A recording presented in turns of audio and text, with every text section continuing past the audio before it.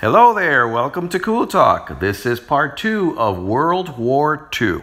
In our last video, we examined how Mussolini and the fascists took over Italy and invaded North Africa, how Japan invaded China and Manchuria, and in Germany, Hitler and the Nazis took over, tore up the Treaty of Versailles, and decided to take back territory that Germany had lost, and later decided to enlarge the country even further. Look at Germany at the time. Well, Hitler decided to take back Austria, so he went along and invaded the south. Check. Then he went and took Sudetenland and Czechoslovakia. Check. Then he and the Soviets invaded Poland and split it among themselves. He enhanced the alliance that he had with the Soviet Union and Italy. Check, check, check. This land grab and his alliances with the Soviet Union and Italy and Japan made the rest of Europe very, very nervous. So, as the invasion of Poland took place, the Poles fought back valiantly. However, they were no match for the Soviets and the Germans. So, Britain and France declared war on Germany. And then Hitler, in turn, invaded Norway and Denmark. So the British and the French lined up on the border behind these fortifications that they called the Maginot Line. And they were there for about 7 months. They believed that a naval blockade would stop the Germans. Now, if you look at the map, you'll notice that the Maginot Line, these fortifications, stopped close to the border of Belgium, so they concentrated their forces there. They believed that the Germans would attack through Belgium into France. And they were right, but the Germans had learned their lessons from World War I. The Germans did send troops over through Belgium. They also sent thousands and thousands of refugees, but this was merely a diversion.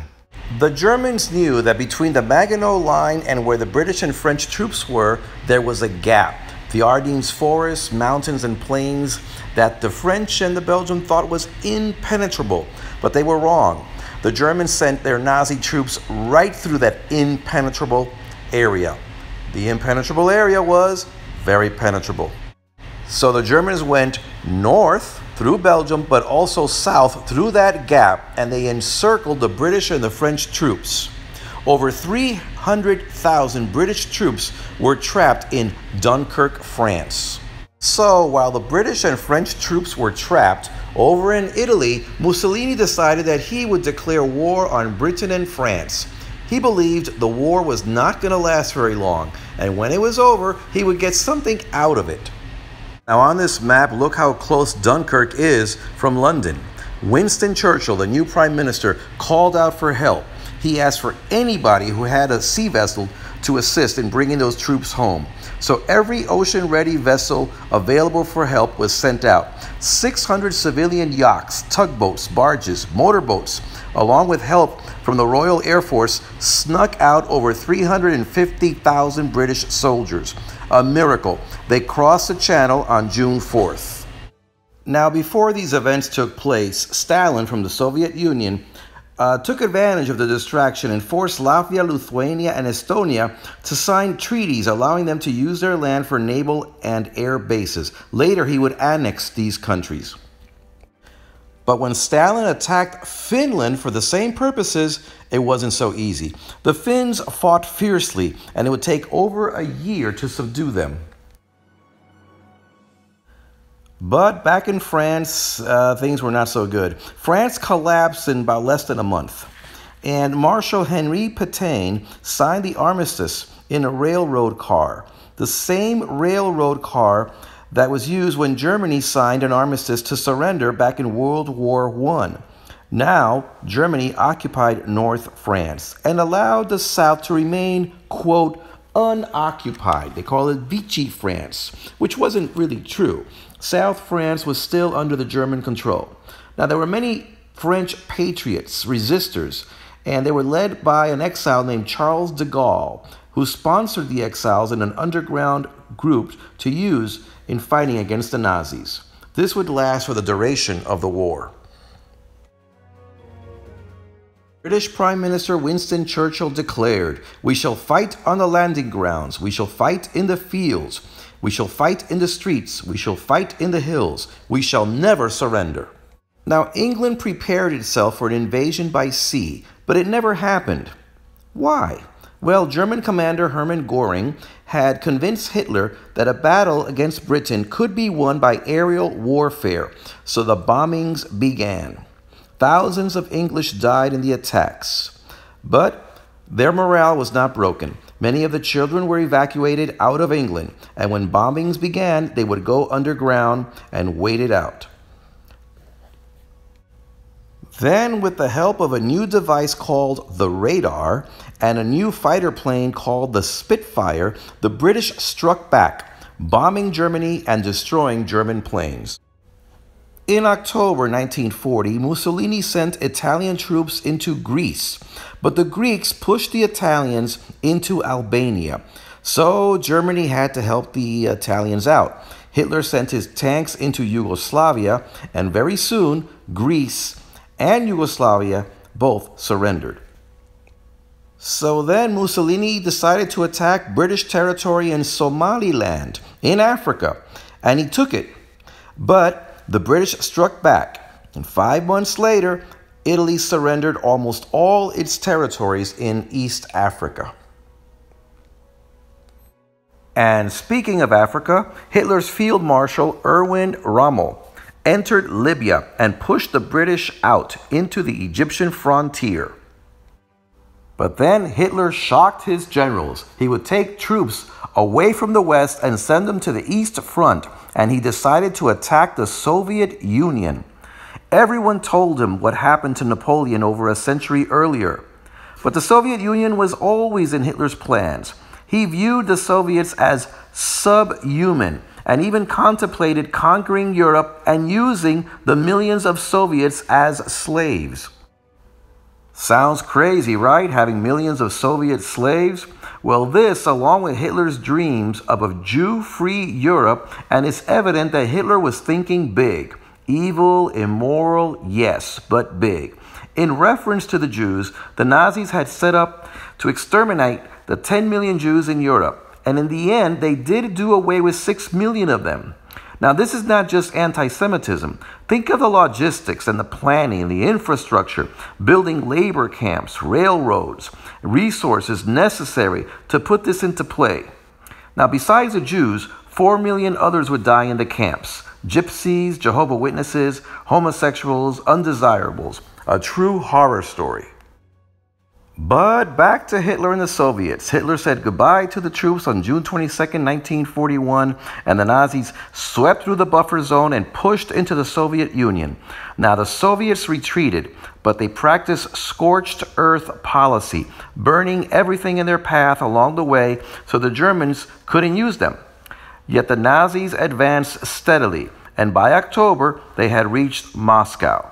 Yet the Soviets followed the same strategy they used against Napoleon. It was simple. Don't surrender.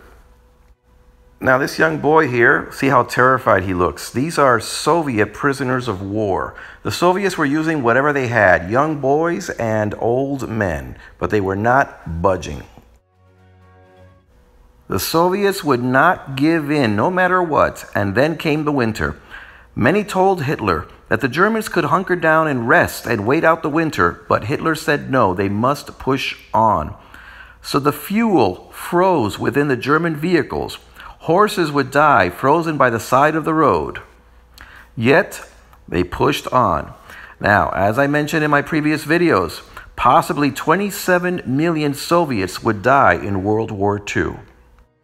Now, the United States had stayed out of the war. However, its blockade and embargo on Japan was hurting them. So the Japanese decided to attack Pearl Harbor, a military base on Oahu in Hawaii. This happened on July 24, 1941. The Japanese attacked the American naval base. 5 American battleships were sunk. 3 more were severely damaged. 2,500 soldiers and sailors and civilians were killed. In one blow, the United States were struck out of the Pacific. Oh, so the Japanese thought, U.S. President Franklin D. Roosevelt was quick to declare war on Japan, build up productivity, and soon they were at war with Germany and Italy as well. The U.S. struck back at Tokyo with the Doolittle raids. Later on in the Battle of Coral Sea, the U.S. did further damage, but it was really a decisive victory that the United States carried out over the Midway Islands that kept their lines open to Australia, keeping the United States in the war and badly crippling the naval resources that the Japanese had. And while men went to war, American women turned out the most gigantic production effort in history. Factories of consumer goods were turned into war plants. In just a few years, the Americans built 300,000 aircraft, 193,000 artillery pieces, 86,000 tanks, and 2 million army trucks. Now, the Allies had captured what they call the Enigma. This is a decoder, an encryption device that the Germans were using, but nobody was able to crack the code. That was until Alan Turing built what amounts to the first computer that was able to break the code. From that point on, the Allies were able to listen in on the Germans over the radio and find out what they planned to do. Nobody knows how big an effect this had on the war, but some say that it saved over 14 million lives and possibly shortened the war in Europe by 2 years. Now, Hitler ordered his German troops in the Soviet Union to divide. He wanted some of them to go further south to Stalingrad, and there was a stalemate where the Soviets bravely held the city. Now, thousands upon thousands would die, and finally the Germans had no choice but to retreat.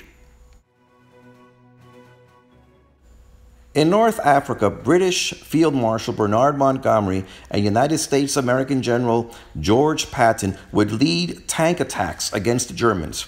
Now, Montgomery attacked Rommel's forces, and Dwight D. Eisenhower, American General Commanding Officer of the entire American troops, commanded an Anglo-American invasion of North Africa, capturing Casablanca, Oran, and Algiers.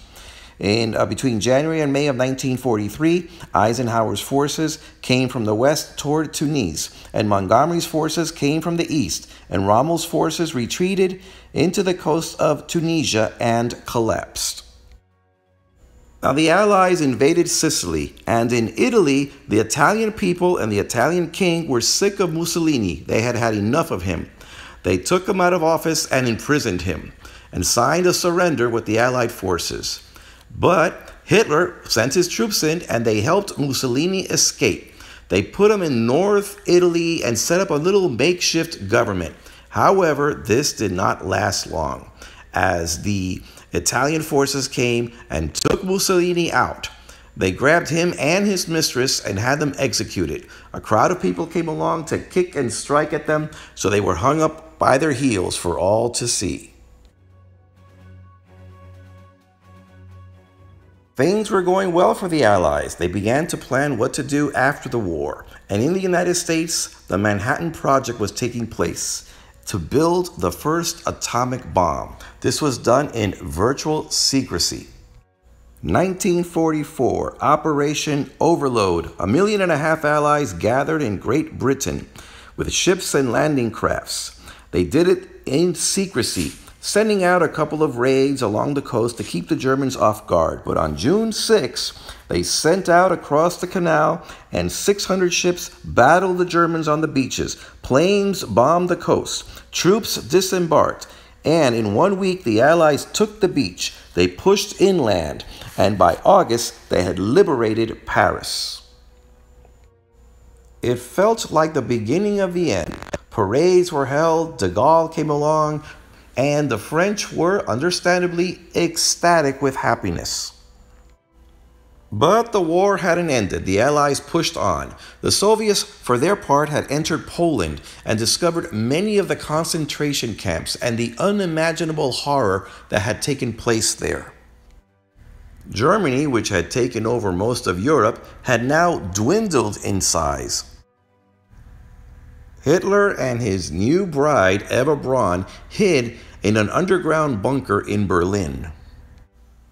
Now, the SS was still fighting in Berlin, but it was hopeless. I mean, even the Hitler Youth had joined in. Boys and girls as young as 12 were fighting in the streets and getting killed.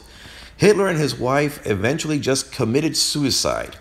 And a few days after that, Germany surrendered. So the war in Europe had come to an end. Parades took place all across several continents, and now the Allies could concentrate their efforts to defeating the Japanese in the Pacific. And so the Allied forces attacked the islands across the Pacific, trying to kick out the Japanese, and they did several bombing raids. They bombed and bombed and bombed. Along with that came what they called island hopping, little island by little island, knocking out the Japanese over in Okinawa, Guadalcanal, and of course, Iwo Jima. General MacArthur returned to a newly liberated Philippines, but then came a shocker to the United States. Their president, Franklin D. Roosevelt, had died, and Vice President Harry S. Truman had taken his place. Soon afterwards, however, Truman approved the use of the atomic bomb, dropping 2 of them on Japan, Hiroshima and Nagasaki.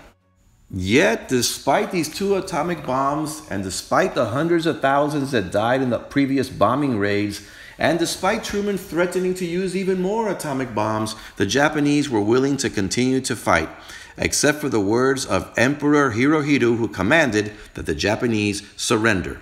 The war was over.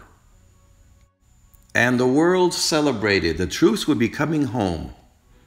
Between 75 to 80 million people had died. Most of the countries across the world had participated, but now it was over. It was aboard the USS Missouri that General MacArthur received the Japanese delegation that would sign the terms of surrender. And I'm going to end this video by paraphrasing some of General MacArthur's words in his radio broadcast. He said, "It is my earnest hope that from this solemn occasion a better world shall emerge.